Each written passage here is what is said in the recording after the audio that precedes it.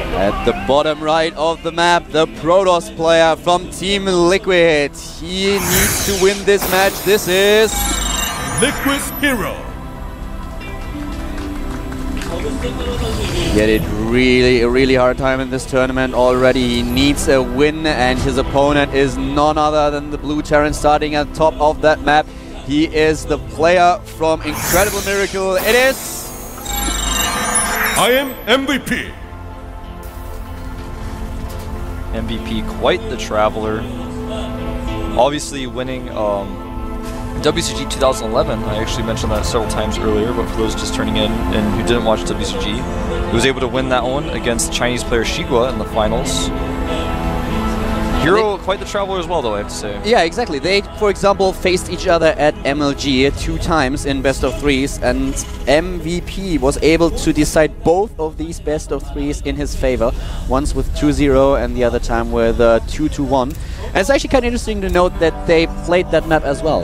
That map was also decided in MVP's favor the last time they played, so we'll see if Hero is able to turn things around and defeat MVP. He has quite a nice record in this particular matchup, but MVP, he is just one of the best players in the world. He's MVP, man. Yeah, he's MVP. That's His all name you have to say. itself is quite legend.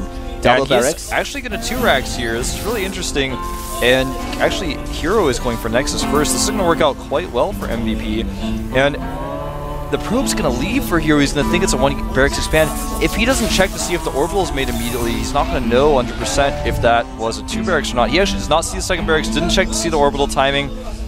He's not going to know, man. Yeah, he's going for the orbital right now, but he's blocking that spot, and there's another barracks being built. He's going for a triple barracks play. MVP is going for a straight out all-in attack against Hero, and with a Nexus first and no scouting information whatsoever, that might be... This is going to be really, really tough for Hero to defend against. This is a very specific all-in, guys. Yes. This is the supply drop all-in. And he's going to be able to lift his barracks and land them on the low ground for faster rallying. The only thing that Hero has going for him right now is that it's cross positions, and the SCV scouts, the SCV is actually doing a dance right now because it's like, wow, he went Nexus first, this could be a free win. The probe denied scouting. Oh no, Hero is in so much trouble. Did he see that extra supply on that supply depot? He didn't, did he? No, I do not believe so. He wasn't even able to get up the secondary ramp. Oh. And he's placing the 2nd barracks right next to the 3rd, both of them on the low ground now, and he's going for Marines, and more Marines. And his opponent is now skipping the 2nd Zealot, man. Yes, he's going for so many probes right now, but there's the scout with a probe, able to spot at least 2 of the Marines.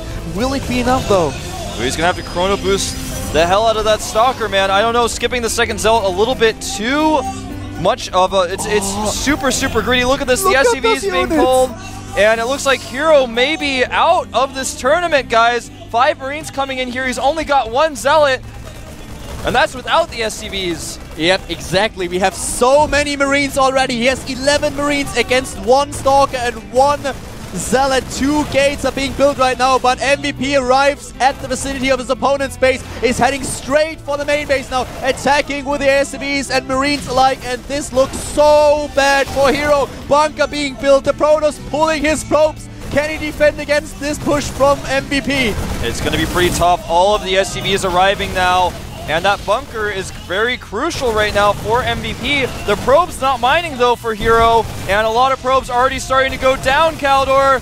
Oh, he is trying to take down the Stalkers now. The bunker is about to finish. He has nothing to fight against that bunker. Now he's taking on the probes. And the Zealots are like, look at all those SCVs trying to drown Stalkers in the back. The first bunker is already done. He's producing more and more Marines. And the Stalkers in so much trouble. The first one is already down. The second one dies as well. MVP trapping his opponent's units and forcing that GG.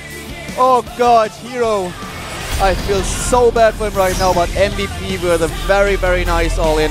Yeah, MVP tends to do these all-ins in non-standard GSL. He does not do this in Code S. He does it in the Arena of Legends. He does this type of all-in when he plays in these other tournaments like the Blizzard Cup.